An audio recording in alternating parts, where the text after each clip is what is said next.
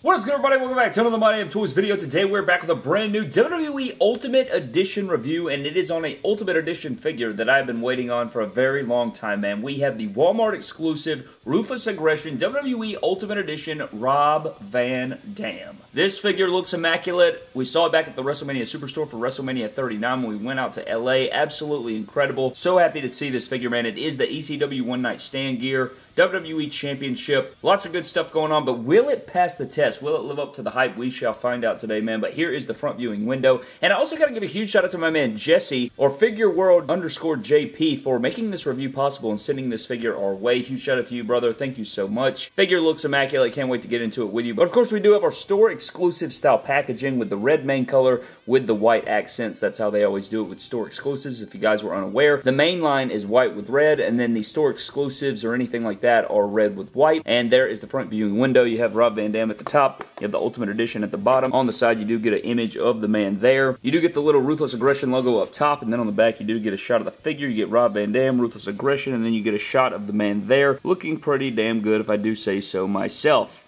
You get Rob Van Dam Ultimate Edition here, and that pretty much wraps up our packaging for our Rob Van Dam figure, man. I cannot wait any longer, man. Let's crack this guy out of the packaging, find out what the hell he's all about, put him on the rotating base, and dive into our Ultimate Edition Rob Van Dam.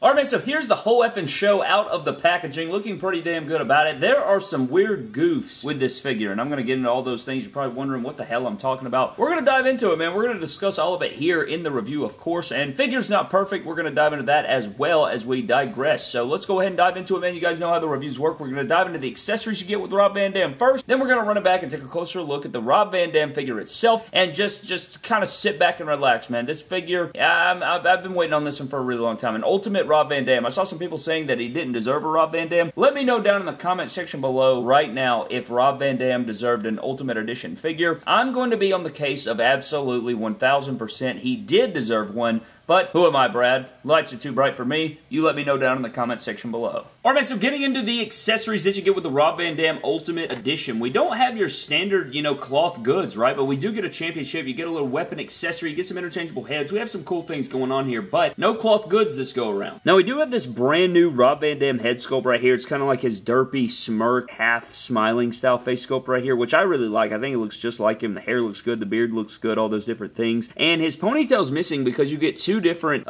ways to do the ponytail. So you have this like straight out ponytail like this, and this is supposed to be the like mid-air hair sculpt, so you can like put it up like that, like his ponytail's flying through the air. And then you have this other interchangeable ponytail that you can put on any of the head sculpts, and this is just your resting ponytail. So you get two different options there. I think it's unique, and I probably prefer that it came attached, but I guess it stays in there pretty well. It's not loose or anything like that. I haven't seen anybody complain about that, but this is probably the best head sculpt out of the three if you're considering, the repeat of the smiling one that we've seen so many times. And I am referring to this one. It's a great head sculpt. It works solid for RVD, especially smiling and stuff, but it is one that we've seen for like a decade now, I think, or something like that. And again, it's got the same beard and everything like that. It looks good, but it is a repeat head that we've seen so many times before that it's just like, you know what, change the record. And then here's another new head sculpt, and this one I just can't figure out. I think the space between his nose and his top lip is what makes this look so weird. Like, doesn't it just look odd? I don't know, man. I'm just not a fan of this one. I think the likeness is there. I just think he looks weird, man. It's just a weird looking head sculpt, but again, ponytail in the back there, and this is what he would look like if he had like a weird like professor haircut or something. I don't know what's going on there, but yeah, I'm just not a big fan of this one. I like the expression like the mouth wide open,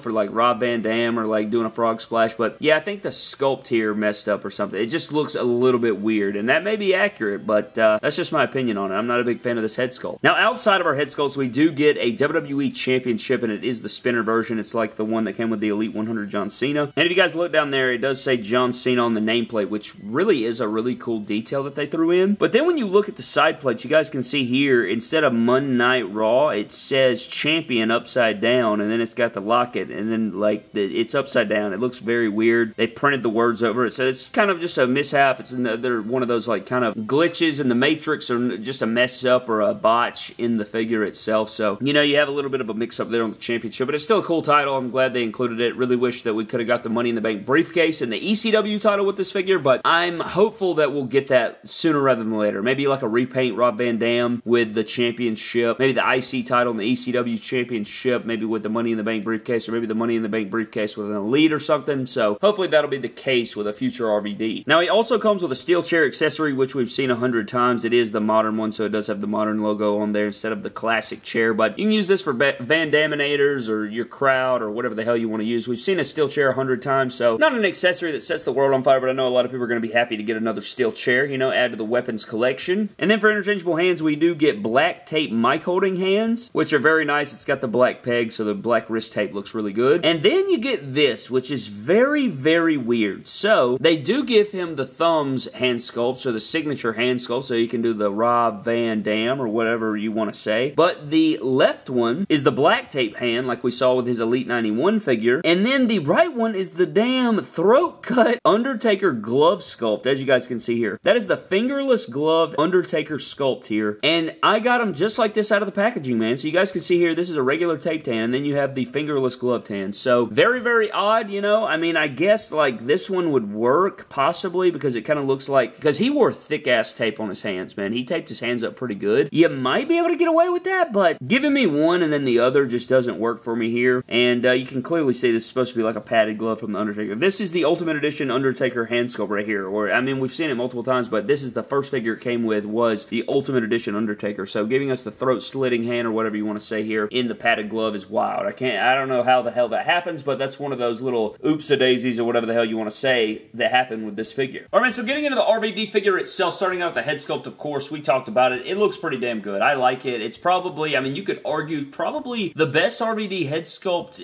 ever made. I mean, it's up there for sure, at least for Mattel's sake, for sure. But going down to the rest of the figure, we do have the singlet here. Now, with this singlet, it's not my favorite singlet of all time, but it's become iconic because of the match and moment, obviously. Got the black, got the red, got the white in there. It looks pretty good. You have the dragon, you got the barbed wire going through, you get your yin-yangs. It looks pretty damn good in here. I think it looks pretty solid. Really wish they could get more of that realistic tone, right? Similar to the Ultimate Warrior, how it looks like, you know, airbrushed material, or like if they could photo scan the actual singlet or get photo references and then create an image, and you know what I mean? If that makes any sense, but you do have RVD there, and then on the back, you do have the same yin-yang that it does continue right here. They continued the paint apps in the back, which I think is really nice, and then you get that like lightning bolt pattern, which I think is really sweet as well. Got the RVD in there, got the barbed wire, and then it going down, you got the black hand tape, black pegs, which do make it look good, double jointed arms, butterfly joints. I really like the way the singlet and the sculpture looks here. It kind of blends in the butterfly joints and stuff. So going on down, you do have the big knee pads here. Hate these big knee pads, man. They just need to retire. Just get the hell out. You know what I'm saying? Just awful. Just can't stand them, even if they are accurate. Like, they don't work good, man. Like, look at that. Look at that knee right there. Can't even get to 90. Get it the hell out of the yard. Then you got the Rob Van Dam kick pads, which look good. Van Dam down the side. Could have swore he had, like, the classic ones with, like, the yellow font, but I guess he didn't. But nonetheless, you do get that. You get the ultimate toe articulation there with the RVD. But here for the figure itself, man, I mean, the articulation, you know, you're not going to get a good ab crunch out of these Ultimate Edition diaphragms right here, but you do get the rotation there, and the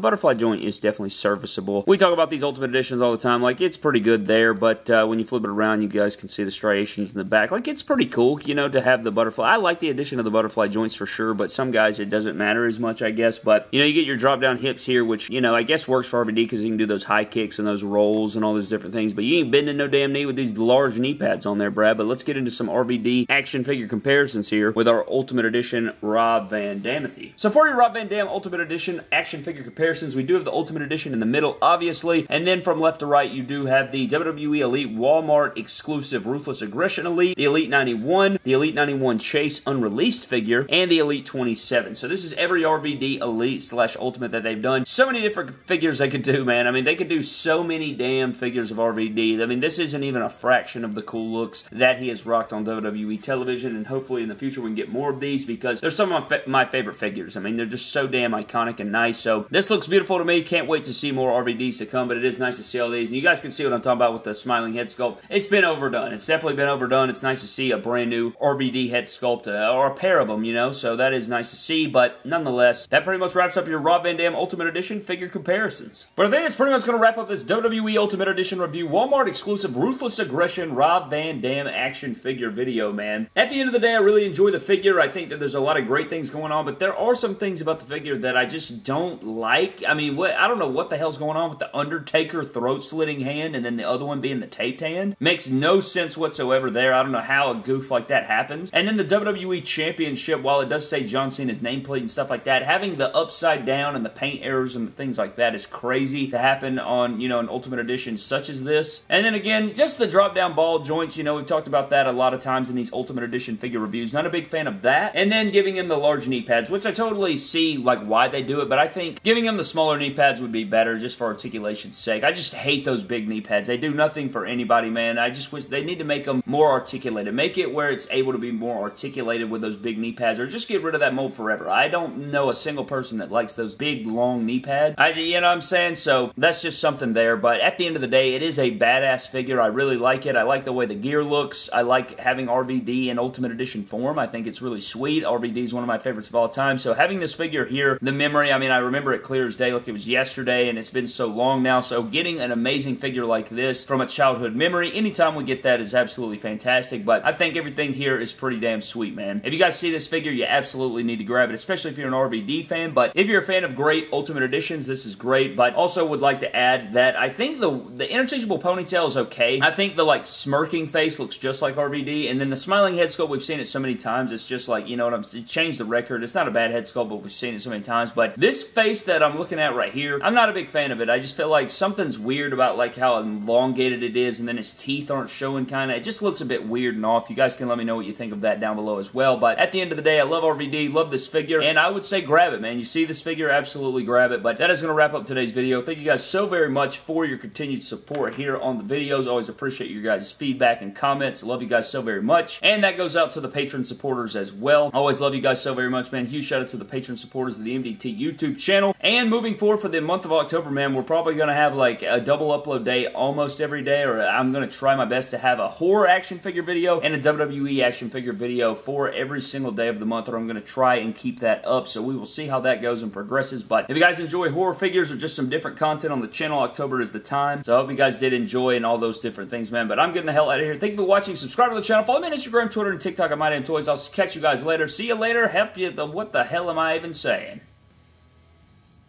All right.